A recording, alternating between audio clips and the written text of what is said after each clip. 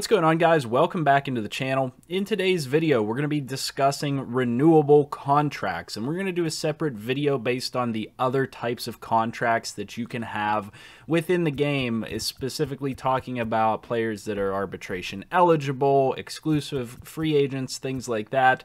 But in today's video, we're going to specifically talk about renewable contracts because that is a major source of player contracts within the game, and it is something that I feel is not that well understood across the franchise community in MLB The Show, and I get a lot of comments requesting that I make videos on these topics. So I definitely want to cover renewable contracts first, because this is going to be a wide majority of your players. In fact, you can see right here that I have contract negotiations scheduled here in the latter part of this season with the Pittsburgh Pirates. However, I'm only able to negotiate with a certain portion of my roster. So these are actually players that are on my 40-man roster.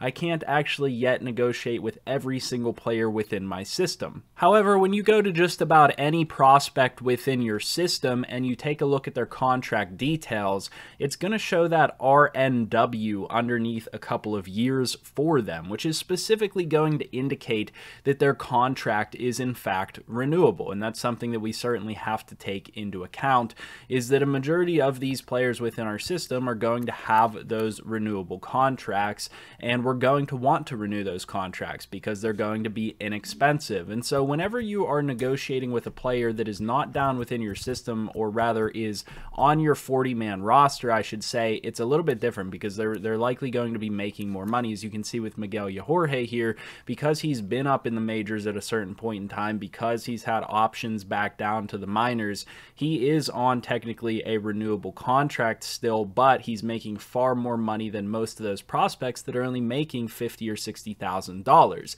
The thing to understand with players that are on a renewable contract is pretty much any time that you go to sign those players, they're going to be happy to sign a contract that is at that value of their existing contract. So we saw that Miguel Yajorge's contract is at $700K.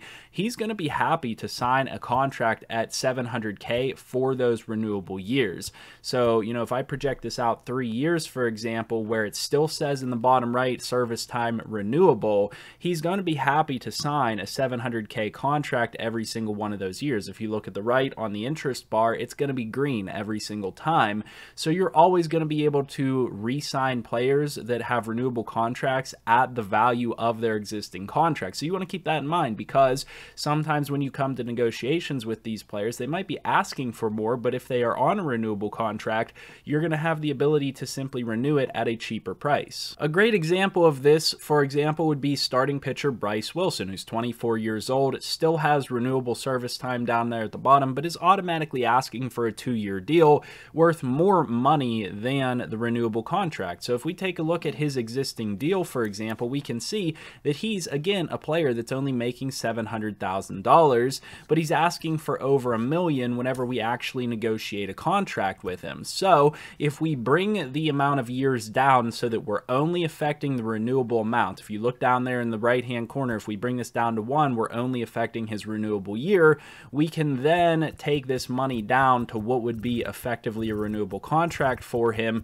And in fact, you don't even have to renew it at 100% of the price. In fact, the way that this actually works is that you can renew a player's contract at 80% at a minimum of their existing contract. So because he's making $700K, I can technically renew it at 80% of that and pay him less technically than what he's making now, and most times they're gonna be pretty happy with that. You can see the green bar over there. It does not drop significantly going down that much in money, taking it down past the existing $700K that he's making, and that's programmed into the game to allow you to renew these contracts for these players based on their service time. So that's really important for us to keep track of, for us to know, because that's going to affect a lot lot of players, especially your younger players within franchise mode, that might have renewable time left on their contracts. Now, the very first thing that you guys need to know whenever we actually head to the off season and we start to talk about renewable contracts, and in the other videos when we start to talk about arbitration and things of that nature,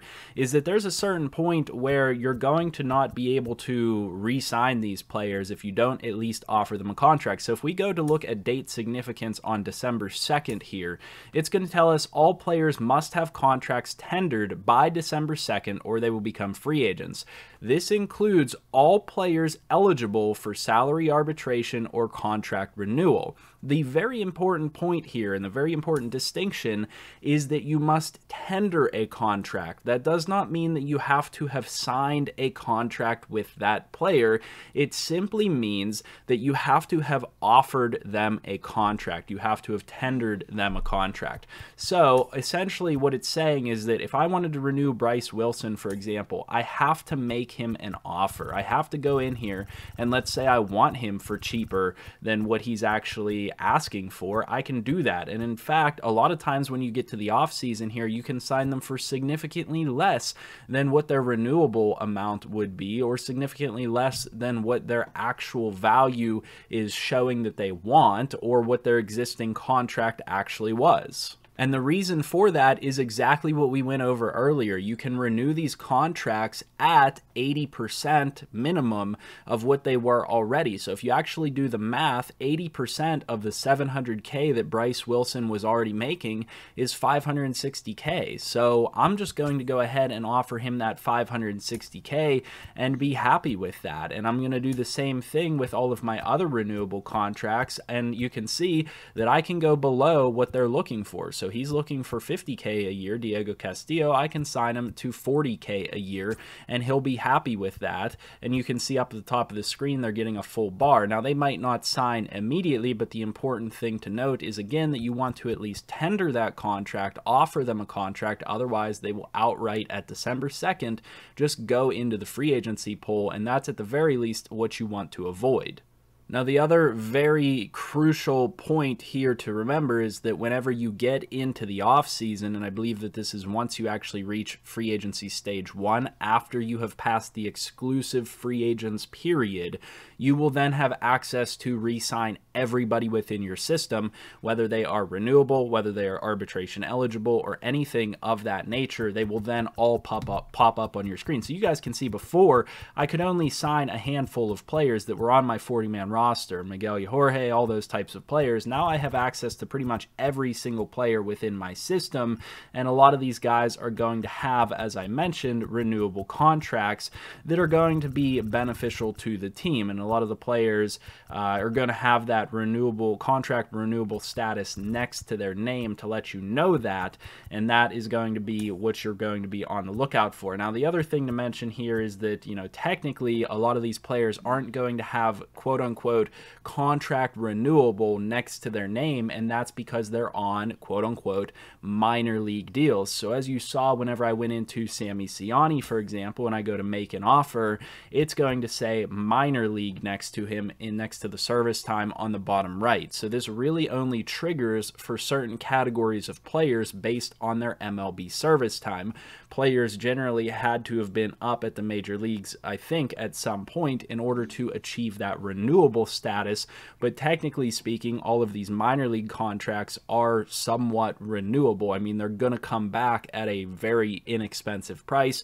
Some of your prospects that played really well are, of course, going to demand more money. We can certainly go through some of these prospects like Henry Davis, who is now up to an 80 overall and has not had any MLB service time. He's now going to request $80,000 a year, but that's still chump change compared to anything that I would be offering to anybody else. It doesn't technically say that his contract is renewable. And let me go ahead and move my camera up into the top right-hand corner of the screen so you guys can actually get a good look at that in the bottom right, how it shows minor league. I just wanted to make sure you saw that. So it's technically kind of renewable, but it doesn't classify as a renewable contract. But nonetheless, you're going to have this opportunity here. You're not going to lose out on the players within your system. And then basically the last point that is very important to understand is that there's not like a specific phase of the offseason that's going to be a renewable contracts phase like there is with arbitration. So arbitration happens with these negotiations whenever you reach a certain point on the calendar, which is after December 2nd in this season, which is after that point where you can click on it, you can view date significance, and like I said before, it's going to mention all that information about where contracts have to be tendered by. You essentially have from the end of the exclusive phase at the very beginning of the offseason until this beginning of December timeframe to renew those contracts for those players and sign all of those minor league players. The only difference where things come in is with arbitration players, where they get a specific period here now where you can arbitrate with those players, and you can see at the bottom of my screen I now have arbitration negotiations. That's going to happen in December through winter meetings and things of that nature. So that is a specific phase, and I don't want you guys to get that confused with the renewable contracts, because there is no such specific phase for renewable contracts. It's not really something that exists. You just have to make sure that you have those deals in by the beginning of December. Otherwise, those players are going to hit the free agency pool, and you certainly don't want that, because anybody that's eligible for a renewable contract that you want to keep on the team is going to be able to be retained to your team for a very inexpensive price. You don't want to lose out on that. And really, that's all there is to it. Renewable contracts are a very nice tool to have to be able to retain players to your team for not that much money, especially for teams that need to retain that amount of salary to be able to spend it in other areas. It is extremely helpful to have as a tool. One thing that I do want to remind you, though, is if a prospect gets to a point where they are very high overall, or they're going to be very high overall at the end of the day, you may want to consider just giving them a contract now to save the money in the future, rather than renewing, arbitrating, and then all of a sudden they're 99 overall, and when you have to negotiate a contract with them, they want hundreds of millions of dollars. Now, I'm not saying that one way is right or the other way is right. I'm not saying one's wrong or right, but there are different strategies to go about it, and there are certainly trade-offs that you want to think about. If you can get them on a 10, I don't know, some of these players are signing 10-year deals now. If you can get them on like a 7 to 10-year deal, like Brian Hayes signed a contract for what, 7 or 8 years with the Pittsburgh Pirates. If you can get them on that deal that is going to be team friendly when the player is worth significantly more down the line, you may want to do that. You're going to end up paying more right now for that player, but that could be worth the trade-off. Otherwise, if you're going to play it like the Pittsburgh Pirates do in real life, you're going to choose every little bit of renewable ability and arbitration to take that to your advantage, to keep them cheap right now, and then send them away whenever they're expensive and let another team pay them a big contract. There are different ways to approach it, but that's basically everything you guys need to know about renewable contracts in MLB The Show in franchise mode, and I do hope this information was useful to you. If this was useful to you, leave a like down below, comment, and subscribe. Please leave all that feedback. As always, I'll see you guys in the next video, and I hope you have a good one.